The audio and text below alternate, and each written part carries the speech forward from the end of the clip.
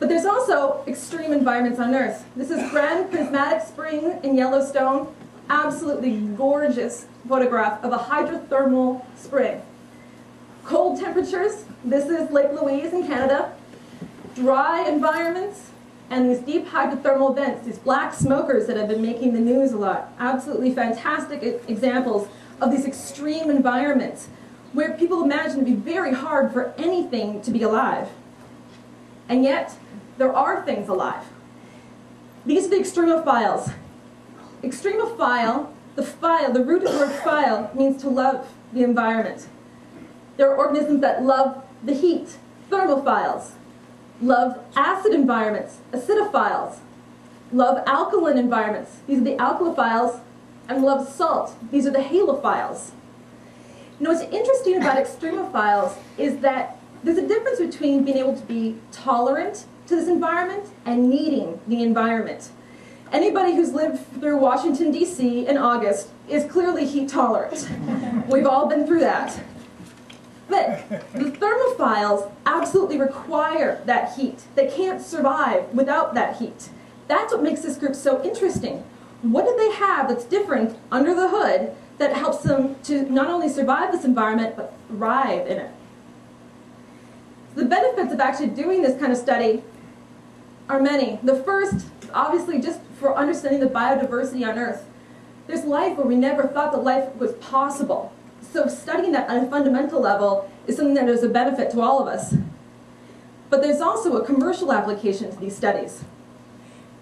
Through the study of thermophiles, an enzyme was found, a piece of molecular machinery that they were able to actually rip out of the cell and use as a molecular photocopier that can copy DNA. This is the basis for all of the gene sequencing technologies that you're seeing now in genetic studies are all based on what's called a polymerase chain reaction.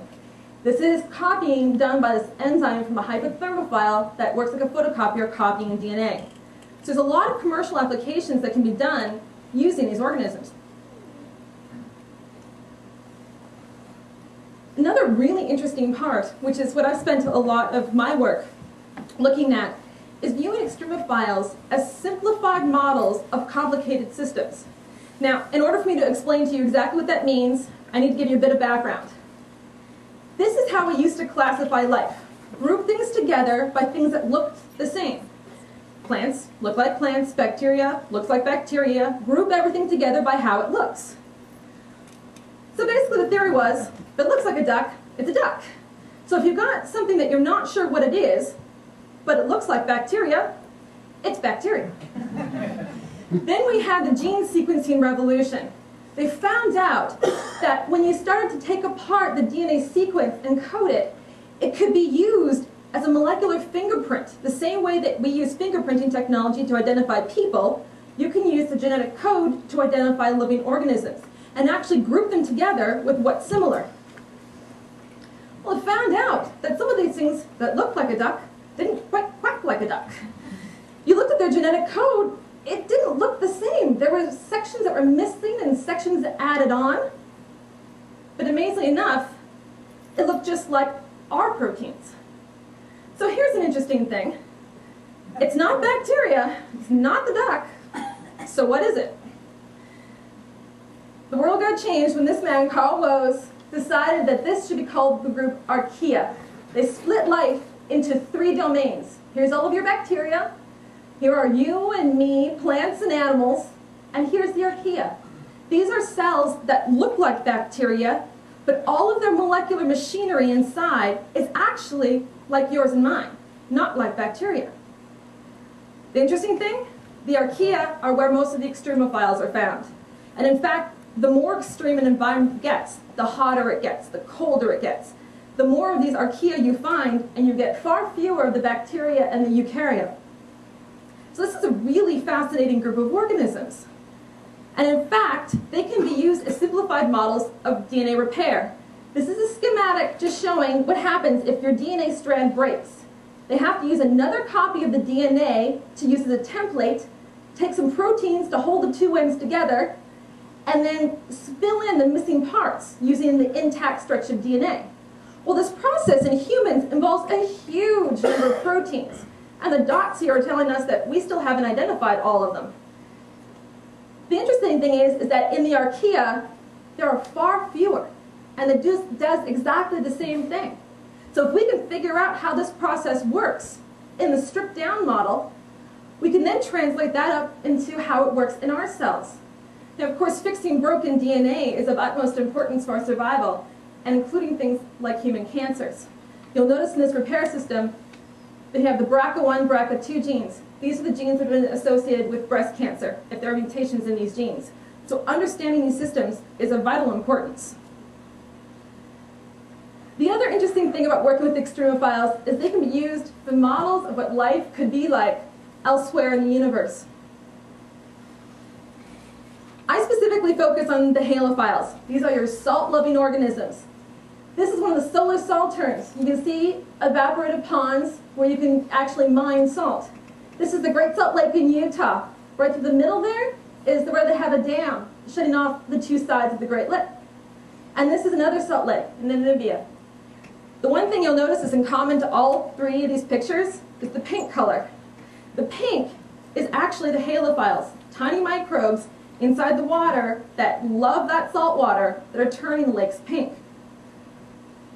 The interesting thing is that salt environments are not unique to Earth. They've been found on Mars. So here's some data that was published in Science in 2004 from the Mars exploration rovers that are still in operation, defying all the odds. Here is the Dead Sea with increasing salt concentration. You can see the Dead Sea here, high salt concentration. This is the samples that they found on Mars. These are high salt environments. These are environments that actually aren't quite as salty as what we have on Earth. So figuring out how life lives in these high salt environments on Earth gives us a good pointer of what we'd be looking for if we went back to that same place and started to look for life on Mars. What's interesting about halophiles is they can survive trapped inside of salt crystals for huge amounts of time. Currently, nobody's really quite sure, but there has been discussions about the fact that they could be trapped inside salt crystals for thousands, possibly millions of years. Pretty controversial right now still. But what we do know is that here's regular table salt crystal, and here's the same salt with halophiles inside, giving it that pink color. And in fact, you can see this being sold as souvenirs, pink rock salt, including this lamp that actually belongs to a friend of mine. So it was given to her because it was advertised as being, reducing the amount of radiation. It turns out that's actually right. But it's not the salt, it's the pink bugs living inside her lamp. Halophiles have also been used as an art form. This is actually a sculpture installation that was put into the Great Salt Lake in 1970 called Spiral Jetty. This is an aerial view looking down, and you can see how somebody manipulated the pink color of the halophiles in the water to swirl around, and you can see this wonderful swirl from above. It's underwater. Is it underwater now? Wouldn't be surprised. A couple of other fun facts about halophiles. This is where we get our term red herring. It's from the salt that was actually used to preserve the fish. When the salt had halophiles inside, it actually would spoil the fish. And also Red Sea. It's because of the organisms found in the water.